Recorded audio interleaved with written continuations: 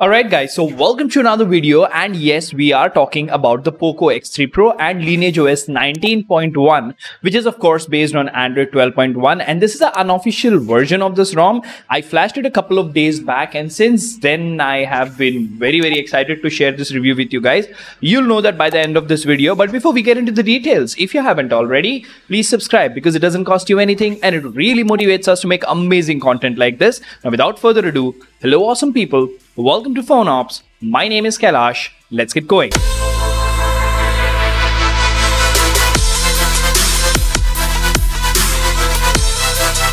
Now let's see what we have here. We have Lineage OS 19.1 unofficial. I am Kushal 2012 is the maintainer. Device is the Poco X3 Pro. This works fine on YU and Beema both. Android version is 12.1 and the build date is of course the 28th of April 2022. Now the changelog says initial Android 12L release, April security patch, OS is based. Does not include GApps, so you'll have to flash GApps separately. Let me know in the comment section if you want me to make an install guide. SE Linux status is enforcing as safety net should be passed. Now, let's talk about the important stuff here. The first thing that I noticed after flashing this ROM and allowing it to settle down for a couple of hours, when the app installs happen and it's syncing all the data from the servers, that's when initially a lot of phones tend to be jittery. Even the flagships like OnePlus 10 Pro and stuff tend to be jittery on initial setup. But after the setup was done, the experience, the touch in this has been really smooth, really cohesive. This is by far one of the smoothest ROMs that I have seen on this particular device. Now, even if you look at the Google feed, which is something we check for smoothness, this for the first time I feel is the level of Mi 11X custom ROM, AOSP ROM smoothness as far as the Google feed is concerned. Just look at this. There is just no hiccup at all. It works beautifully well. So probably the smoothest ROM that I've seen. Even if you talk about the app icon animations, they are quick, they are precise, and they work absolutely fine. That is a good thing. Now the camera application included in this particular ROM is a very basic ROM because remember, this is Lineage OS 19.1 and it comes with very minimalistic things. The apps included in this particular ROM are very basic, not a lot of bloatware, in fact no bloatware at all. So all the other apps that you see are installed by me for testing and stuff. Now, basic functionalities like calling and other features are present and they work absolutely fine, of course. Now, this call ended is because of my SIM card, not because of the ROM. The ROM is working absolutely okay. Now, if we talk about the quick tiles over here, first of all, why do we have dark mode? We don't have dark mode. So that's how the tiles on Lineage OS 19.1 are set up, right? You do have a built-in screen recorder which allows you to record internal and external audio, and because this is our first encounter with Lineage OS 19.1, we are going to do a screen recorder test. Look at this. Even when I'm recording the screen, the smoothness is just there. There is no problem whatsoever. Matter of fact, I did install BGMI on it and I did try gaming. I think later, maybe once this ROM has one or two more updates, I will go ahead and do a gaming review about it as well. But for now, I can tell you that the screen recorder is pretty smooth. The gaming experience is pretty fluid. Although you don't get the 90 FPS gaming experience, you will have to flash a Magis module for that. Now, if you go to the edit menu of these quick tiles, you do have things like caffeine, ambient display, your low, privacy access tiles, extra dim reading mode, heads up. So it's a minimalistic basic ROM, but it does have quite a lot of customization, is a good thing over here. Now, if you go to the home settings, you will see that you have a very basic launcher from the team of Lineage OS, and that works absolutely fine. If you go to the multitasking menu, you will see that you have a screenshot option at the bottom, and yeah, it's cohesive. It's very smooth. If you click over here, you will get the multi-window option and stuff like that. As you can see, split top, there you go, split bottom, right? So multi-window is present and that works absolutely fine. The app icon animations are pretty solid. The memory management on this particular ROM is pretty beautiful as well.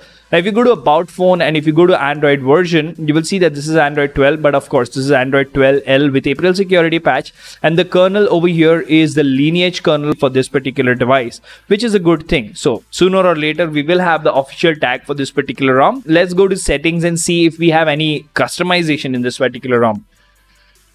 Network and internet, pretty basic stuff. Wi-Fi calling and everything else works fine. Bluetooth working fine. You have all apps. Now, notifications, you do have Android 12's notification history option present, bubbles present, working fine. Now, you do have thermal profiles over here, which is what I've used to run the benchmarks. And the battery life on this particular ROM is pretty rock solid. As you can see, I've had 2 hours and 39 minutes of screen on time over a period of 1 day and 12 hours. And I did switch off the phone for some time. So all in all, the battery backup on this ROM is pretty decent. It's not rock solid per se. I did play BGMI for an hour and the gaming experience was pretty solid as well. I don't know about scrims and competitive games, but for normal BGMI casual players, if you play 1 to 2 hours a day, this ROM will give you a pretty decent experience. The charging speeds on this ROM are pretty good as well. You do get things like battery manager, battery light, you do have a LED over here. So all those features are present and they work fine. If you go to the sound menu, you do have the MI sound enhancer with hi-fi available. You can increase the vibration for your haptic feedback and you do have some additional options as far as sound customization is concerned. Now moving on, if you go to display settings, you have screen timeout, all the basic options available along with live display. You have a 180 degrees of rotation angle available as well in auto rotate. You can set the refresh rate, of course. This is a 120 Hz display that we are talking about. And you also have per app refresh rate. Now, this is a feature that has started showing up in a lot of custom ROMs, and that is always a good thing, right? If you go to wallpaper and style, unfortunately, themed icons is missing over here. But if you change the wallpaper, you will see that Monet UI is present and it does a pretty splendid job. As you can see, Monet doing its job. Let's quickly go to home settings here and add app icons to home screen. No, lock layout. So I don't really see the option of themed icons available over here, which is fine. No major issues there.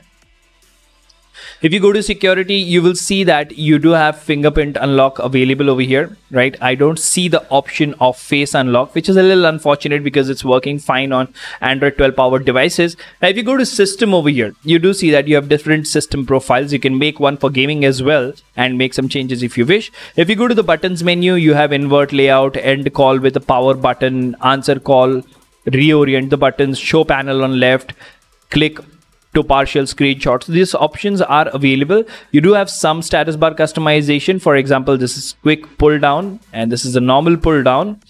System icons can be enabled or disabled. Clock position can be set to the right or left, of course, because it doesn't make any sense to have it on center because we have a punch hole camera over there. Battery percentage can be changed and brightness control options are available as well. Now, if you go to the gestures menu, you don't really have a lot. You do have the Android 12's one-handed mode. And yeah, lift to check phone and all the basic functions are available. So all in all, if you ask me, Lineage OS is doing a pretty splendid job overall as far as the charging speeds and battery backup is concerned. The smoothness is just next level on this particular ROM. But what about performance? So let's go to Google Photos over here, right? Now, as you can see, the CPU throttled to 90% of its max performance and the average was 176,519 GIPS along with the maximum 189,806 GIPS. And we are in Google Photos over here. So let's see.